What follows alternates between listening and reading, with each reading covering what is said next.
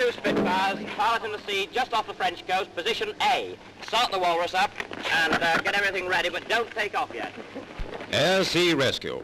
The life-saving service of the R.A.F. swings into action as a call for help is received at a coastal command station.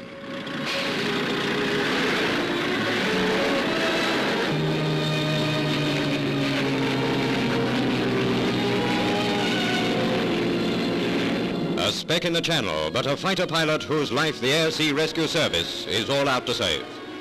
From the spotting Spitfire comes a dinghy, which will be inflated by a bottle of CO2 opened by an automatic immersion switch. Here's where training pays dividends. He knows the routine, and among other things knows that a wet collar and tie can strangle a man unless he has them off before they shrink. Up goes his distress signal as the Walrus amphibian comes in to make its rescue.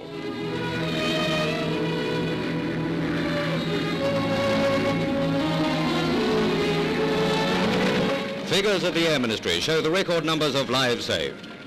Air Sea Rescue has a young but great tradition behind it. Many an airman owes his life to it. But the story does not end there. Equally important are the high-speed R.A.F. launches which hasten to the rescue of those in peril. This section of our story concerns the crew of a fortress who had to ditch their aircraft at the end of a highly successful raid.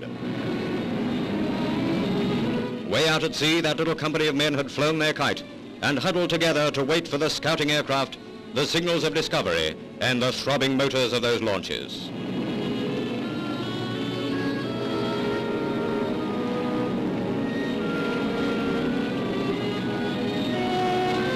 Not difficult to realize how they feel now with a solid decking beneath them.